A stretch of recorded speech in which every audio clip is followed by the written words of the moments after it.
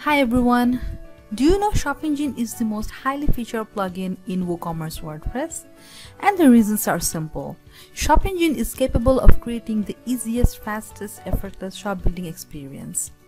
And in this video, I will show you how to integrate the partial payment module in just a few minutes. Right after enable the module, you will see some useful settings such as amount type, amount, which is your payment amount type, partial amount text, partial payment text, and some other text like full payment, rest payment.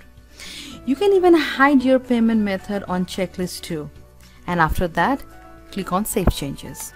Now go to All Product, and in the product data, you will find partial payment settings.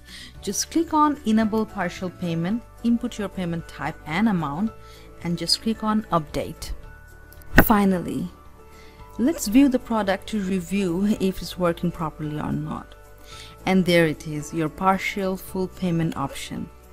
Do put the product in Add to Cart just to check if the product amounts are correct. And yes, it is. That's awesome, isn't it? Do let me know in the comment section below.